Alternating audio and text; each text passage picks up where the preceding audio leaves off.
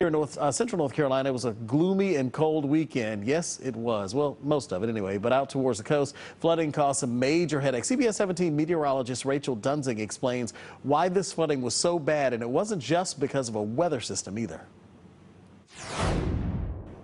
Over the weekend, we were flooded with images of water and waves taking over roads and beaches along the Outer Banks as well as coastal South Carolina. While this was caused partially due to a storm off the coast, that was in fact only part of the problem. You may have heard of something called a king tide. A king tide is a higher than normal tide that happens when the Earth, Sun, and Moon are essentially in alignment. These king tides happen roughly twice a month, but we only seem to hear about them when they are especially high, like this weekend.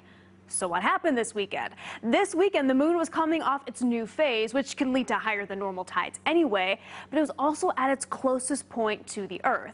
So when you have a new or full moon closest to the Earth, its gravitational pull is at its strongest, so tides can be a foot or more higher than normal. So our high tides were already higher than normal, but then add in a strong storm system off the coast, causing rough surf, strong winds, and heavy rain. It led to a messy situation for the Outer Banks. Fortunately, the tides are starting to get back to normal. The storm system is pulling away, but this rising water is something we may have to get used to. There's research that shows the high water we deal with during these king tides may be an indicator of how high the water will eventually become due to climate change and sea level rise. The next king tide event for the Outer Banks is expected the weekend of December 4th, when once again the new moon will be closest to the Earth. In the studio, meteorologist Rachel Dunsing, CBS 17.